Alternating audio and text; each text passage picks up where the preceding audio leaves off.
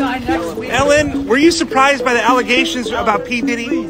Did that surprise you about P. Diddy? He's been on your show many times. Dear Ellen, happy birthday to you. You didn't invite me to the party, so I'm just here in my office having shots in honor of one of the most beautiful women in the world. So tell me about your birthday party. Am I invited? Yes. Yes, you're definitely invited. I invite you to all my parties, you just haven't seen me to show up. You know, it was just a matter of time before Ellen DeGeneres, the queen of mean, got caught up in this whole Diddy mess. The other day, the paparazzi caught Ellen and asked her what she thinks about her old buddy Diddy dealing with some heavy accusations. And let me tell you, Ellen was sweating bullets when those reporters mentioned those wild Diddy parties. Over the years, Diddy was always popping up on The Ellen Show. But now, with all the buzz about his wild parties making headlines, fans are going back to watch some of his old interviews. There's even a moment where Diddy teasingly corners Ellen with a question, wondering why she keeps saying no to his party invites. Word on the street is Ellen might have actually showed up at a few of Diddy's shindigs. It's not like those flashy, celeb-packed bashes we usually think of with Diddy. Instead, some folks are saying Ellen might have been hitting up other events. So, here's the scoop. There are whispers about Ellen attending smaller, quieter get-togethers at Diddy's place where some sketchy and possibly unlawful stuff supposedly happened. And guess what? There's this unsettling video making the rounds on social media showing Ellen making Justin Bieber squirm and asking him some not-so-cool questions. Now, with rumors swirling that Justin might have been a target of Diddy and other big shots in the industry, fans are starting to wonder if Ellen had any clue about what went down with Justin. You just brought a friend to Bora Bora? Yeah. And you're just naked with your friend? Why are you putting me on the spot like this? Gosh. I mean, you can say, why can't you say you're dating somebody? I'm not dating anyone, though. She's just a friend? She's just a friend. Wow. I have friends, I've never seen them naked like that. And they don't bring me to Bora Bora. Stop, you're making me blush, dude. Alright, let's get real about Ellen and Diddy's friendship. Did Ellen really show up at those rumored freak-off parties? And could she end up tangled in the ongoing federal investigation into Diddy? Now, what time would your party start, let's say? Like 9:30. Really, that early? Yeah. I could make that. Yeah. But I could think of you of starting a party at like midnight. Like, what time will it go till? That's a different type of party, though. Let's dig into it. So first off, let's chat about why folks are saying Ellen DeGeneres and Diddy might be tighter than we think. Ellen hasn't been hit with serious criminal stuff like Diddy has, but folks sure do talk about her being the toughest cookie in Hollywood. And let me tell you, some of the stuff people say about Ellen will give you goosebumps. Here's the deal. Both Diddy and Ellen, they've got this public image that's quite different from who they really are. It looks like the facade they've been putting up is starting to crumble, showing a bit of their real selves. Ellen actually began her career in the 80s doing stand-up comedy at small places like coffee houses in New Orleans. She got popular fast and started touring all over the country. Ellen's first major TV break came with a sitcom called Open House, but it didn't stick around for too long. However, the producers saw her talent and gave her another shot with a show called These Friends of Mine, which was later renamed Ellen. But the real turning point came in April 1997, when Ellen publicly came out on The Oprah Winfrey Show, making big waves. In her sitcom, Ellen's character also came out in the iconic The Puppy episode, which was a landmark moment in TV history for its handling of LGBTQ+ issues. After her sitcom ended, Ellen went back to stand-up comedy before making a comeback with a new sitcom, The Ellen Show, in 2001. This was followed by her hugely successful daytime talk show, The Ellen DeGeneres Show. Now here's where things got interesting. Despite being known as the friendly, goofy talk show host who loves to dance and give away prizes, cracks started to appear in Ellen's image. In 2007, a former writer from her sitcom spoke out about how she mistreated the writing staff, criticizing their work behind closed doors while putting on a charming front during rehearsals. You know, people kept talking over the years, but Ellen somehow always stayed in the clear. That is, until 2016, when Kathy Griffin spilled the beans in her memoir about an encounter with a certain popular daytime talk show host with short blonde hair. Griffin later confirmed she was talking about Ellen, showing a side of her that wasn't all sunshine and rainbows after all. There's so few female comics over 50 that are making a living or doing okay. Like, we need to support each other. I expressed that to her, and she was like, I don't have to have anybody on my show I don't like and I don't want. I said, I know. What did she say? She just really was on a rant, because I had mentioned on your show that, you know, I wish that women would support each other more, in particular super, super influential women. Clips of Ellen being rude and making celebs uncomfortable started popping up all over social media. Let's talk about the one and only Wendy Williams. You know, she's had some pretty big beefs, especially with Diddy and Ellen. Word on the street is that Diddy got Wendy booted from her radio gig back in the 90s after she hinted he might be on the down low. And when it comes to Ellen, she never really hid her dislike for Wendy, being all passive-aggressive and such. It was pretty obvious, even when Wendy was on Ellen's show as a guest. All right, let's talk about the show. You got renewed for 3 more years. Congratulations. Thank you. I'm grateful. Yeah.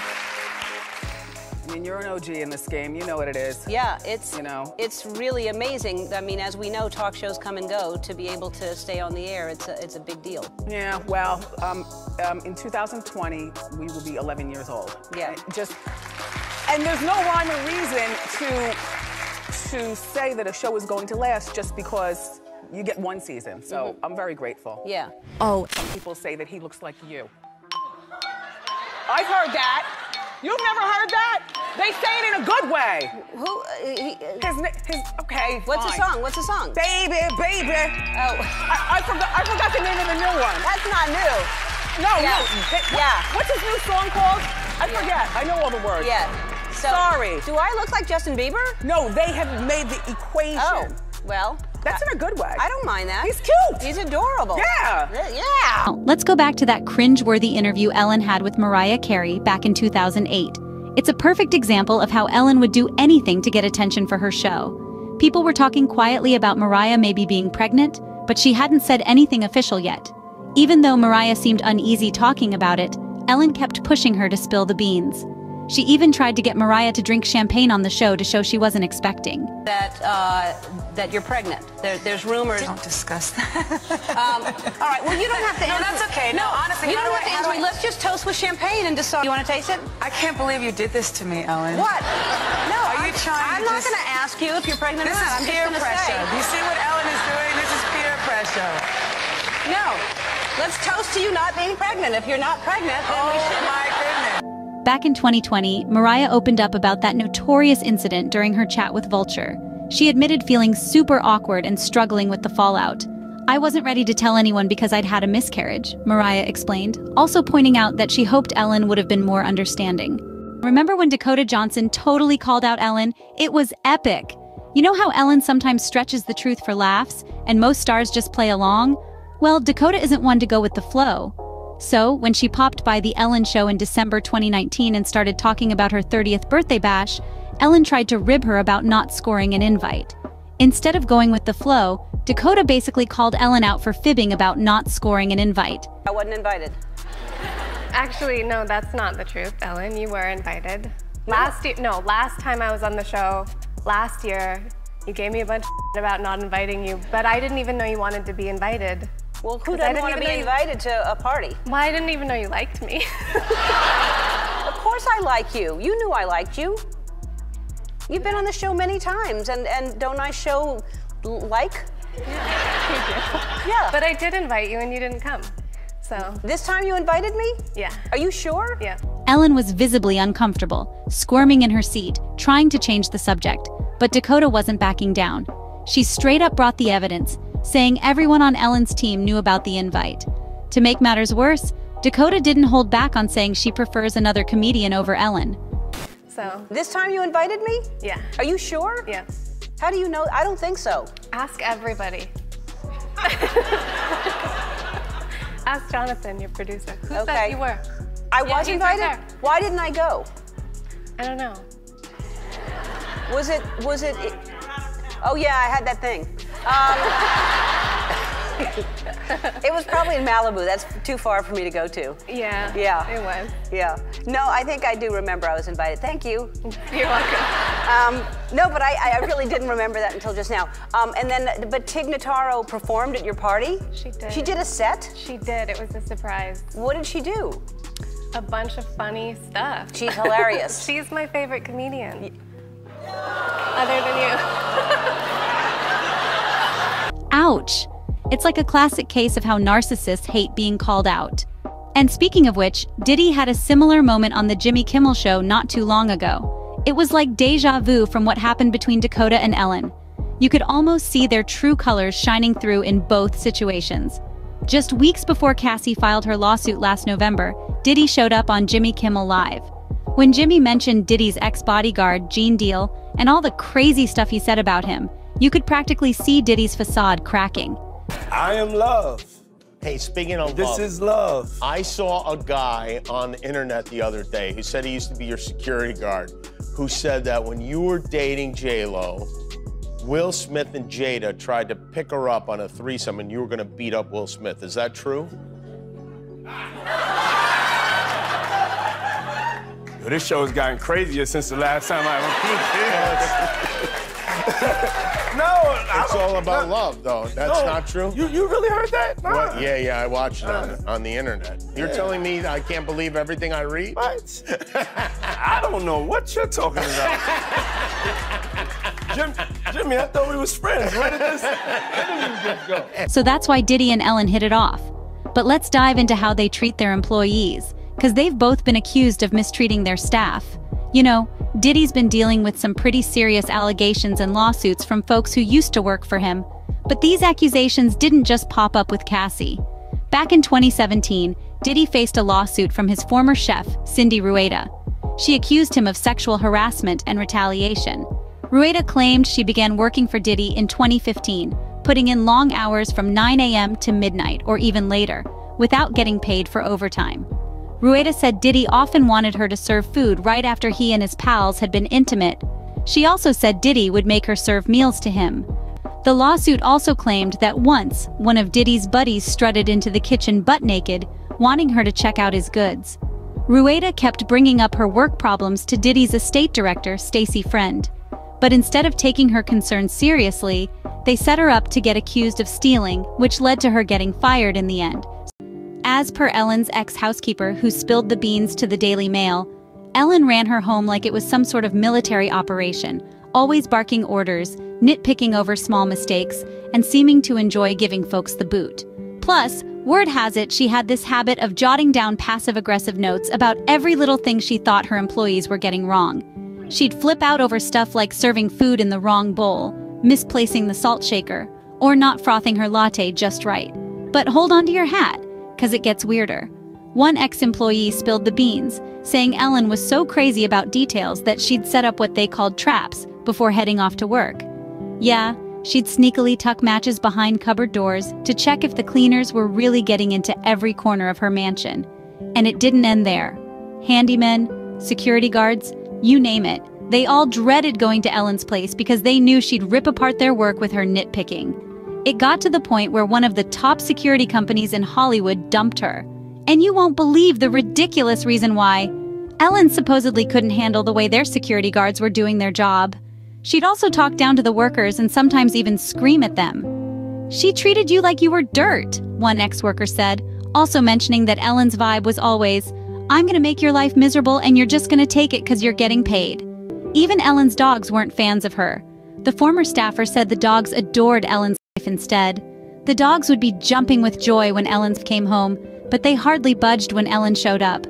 The worker flat out called Ellen the worst person they'd ever met, and believed she got a kick out of firing folks. In July 2020, BuzzFeed News dropped a bomb with a report from 10 unnamed female employees, confirming that the Ellen Show had been a toxic place to work all along. Apparently, staff got the boot for taking sick leave or even just needing time off for family funerals. One ex-employee spilled the beans, saying Ellen didn't just ignore the mistreatment, racism, and harassment of staff, but actually encouraged it. Even the former Ellen Show DJ and actor Tony Okungboa spoke up about the mess, saying on Instagram that he definitely felt the toxicity of the place. What's wild is that almost none of Ellen's celeb pals said a word about these claims. And now, we're seeing the same thing play out with Diddy. Remember all those celebs cozying up to Diddy, showing off their friendship and practically begging for invites to his parties? And here's the kicker. Isn't it ironic how both Ellen and Diddy are always preaching about kindness and love? I say be kind to one another. I don't mean only the people that think the same way that you do. I mean be kind to everyone. Well, Diddy's been pushing this whole love thing for a minute now.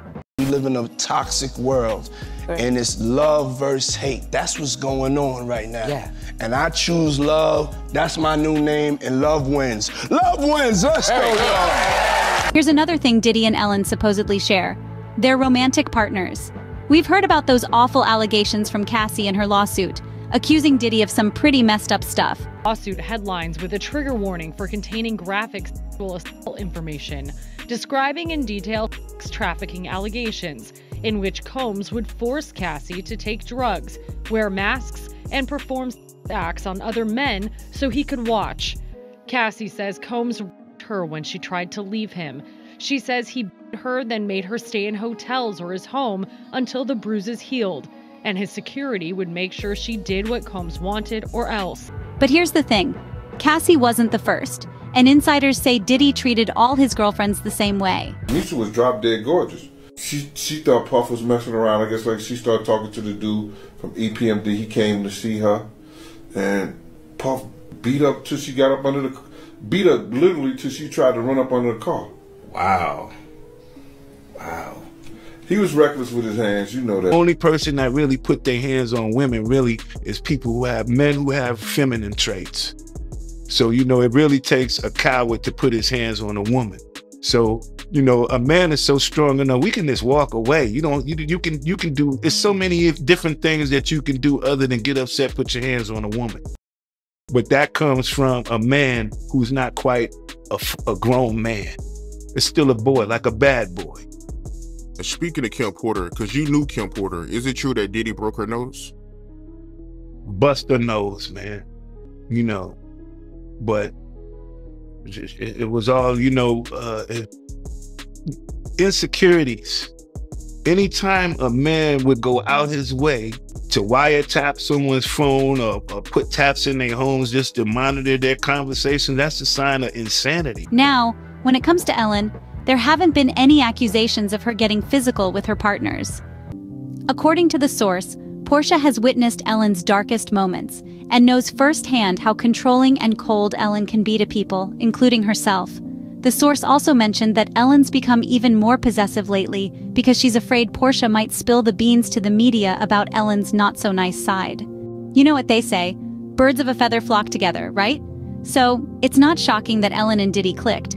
They seem to have a lot in common personality-wise, and Diddy's been on The Ellen Show a bunch over the years. 17 times to be exact. And with all the attention on Ellen and Diddy's friendship, some pretty interesting clips from their visits are popping up online. Like this one, where Ellen asks Diddy who he'd want to be stuck in an elevator with, and he just blurts out Kevin Hart without any explanation. Someone you would want to be stuck in an elevator with. Kevin Hart. Okay. Or how about that one time when Diddy and French Montana joined Ellen for a game of Kinky or Drinky, and things got a little weird. Women who talk baby talk in bed.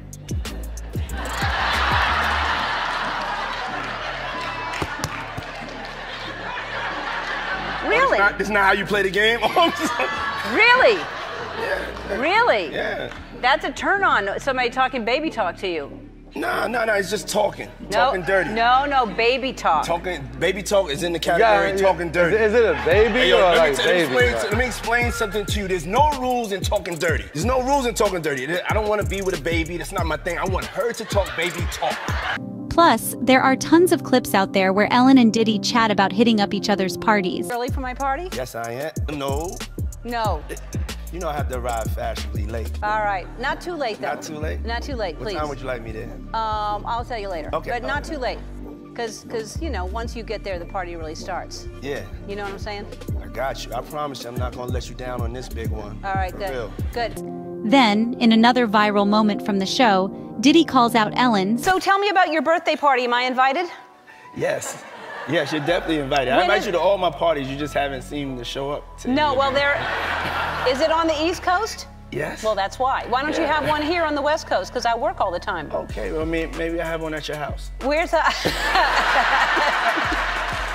Now, what time would your party start, let's say? Like 9:30. Really? That early? Yeah. I could make that. Yeah. But I could think of you of starting a party at like midnight. Like what time will it go till? That's a different type of party though. That's a different type of party though. Uh-huh. No, it'll go from like 9:30 to like maybe 3 o'clock, 2, 3 o'clock. And then, you know, we have the top 2 floors of the hotel. Mm-hmm. And then it will carry on there. Yeah. Mm-hmm. Then no, I mean the after party. Mm-hmm. No, I know about them. Now, there are rumors floating around that Ellen did actually show up at those after parties. In fact, the paparazzi recently caught Ellen and asked her about all the buzz surrounding Diddy. You could see Ellen get a little jittery at the mention of Diddy's name.